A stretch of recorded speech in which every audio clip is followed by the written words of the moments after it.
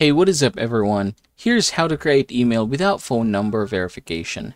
Now in order for us to get this done, I'm going to use Google Chrome for this one. I'm just going to go ahead and hit sign in here, and then I'm going to use another account and then choose create an account. I'm going to use for personal use, and then I'm just going to go ahead and write here the information. So I'm going to go ahead and say write this one. Okay, and then click next. And then I'm just going to fill in the necessary details in here. Alright, say for example, these are the details. I'm going to hit next. And then instead of using these two right here, go ahead and create your own Gmail address. Make sure that it is unique. This is actually one of the most crucial steps here. Alright, and then I'm going to hit next. And then I'm just going to go ahead and enter my password here. Alright, click next. There you go.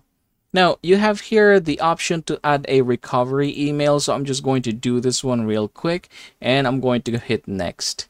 Now you have the account here already, so go ahead and click next, and then if you're going to scroll down, go ahead and just agree to everything in here. And there you go. So as you can see, we have now a new account right here, and you can just go ahead and try to open this one.